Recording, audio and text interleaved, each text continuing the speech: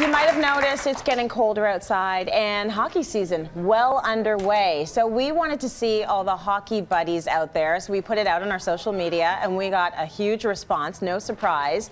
We can't put up every single photo because there are way too many to put up. But here are a few of our favorites that we wanted to share.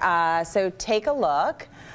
Look at that. Boyfriend, girlfriend on the ice. They love each other. They're not about to fight. That's Renee and Ryan. And then we have the brothers, which is so adorable. Oh. Look at that, getting ready to hit the ice.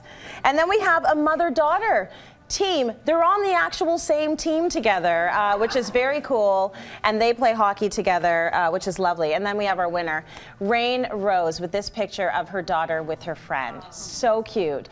They have won a pair of gift cards from Sport Check, worth $250 each, and we had so much fun with this that we're going to be doing it again. Stay tuned for more great photo contests throughout the hockey season. And we're about to close up, but really quickly, you have sort of an ex-Habs as part of your family member. Yeah, well, we're Montrealers, and before there were the Canadians, there were two teams, and on the Montreal Shamrocks, my great-grandpa, Frank Tansey, won 2 Stanley Cups. Whoa!